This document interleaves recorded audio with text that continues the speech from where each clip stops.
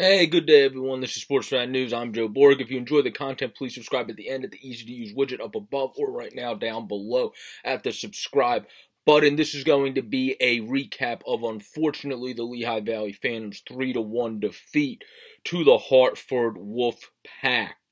I almost said the Hartford Whalers, that would have been a throwback right there. But they lost 3-1 to the Wolfpack on a game that I would have still gave Felix Sandstrom, to be quite honest, the first start. He did everything he could have possibly done to win them this game. And then you, of course, have Brzezinski, who was just able, as I highlighted in my preview video to yesterday's game, was able to get it done and have a key play. He's obviously a very good passing player, was able to get open in front of the net after the icing there, and Sandstrom wasn't able to get to that one, that he still reacted to greatly and got the blocker up, but it's just nobody really humanly would have saved that. That would have been ridiculous if he saved Brzezinski's shot there. But, I mean, this was just, it was obviously a mix of emotions for Phantoms fans. It was the whiteout. You had the full crowd.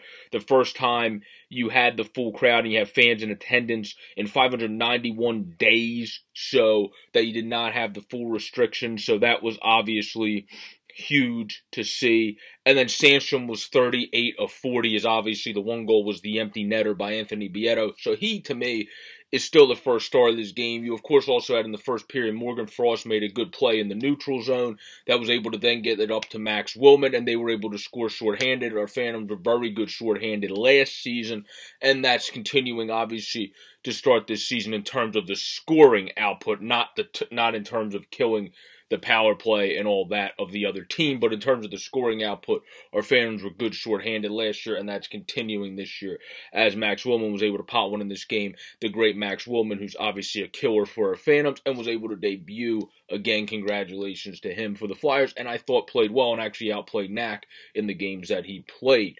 But this game was just a game that it was great to see the fans back in full bore. You were able to have everybody come in and have that full bore crowd. Felix Sandstrom did, as Bob Rotruck highlighted so well in his recap of the game, literally everything he could have done in this game.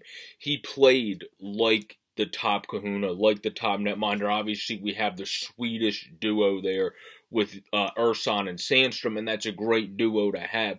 But Sandstrom definitely showed that he has that experience. He's been over here for a bit, and it showed in this game because he really stepped up and played against a hell of a team and was really the only reason the Phantoms were in this game until the very end, where this was not a game that the Phantoms would have a lot to be desired on the defensive end, because you never want to get pretty much doubled up in shots, 41-22.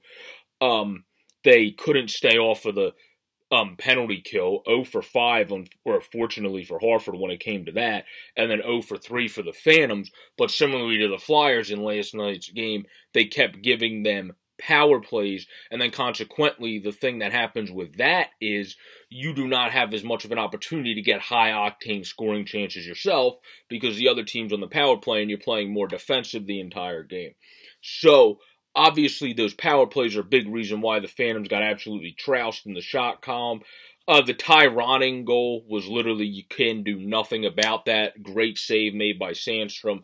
Hustling defender coming back, goes off of him. That's literally just one of those hockey plays that just happens, unfortunately, and the goaltender and the defender realistically can't do pretty much anything about that.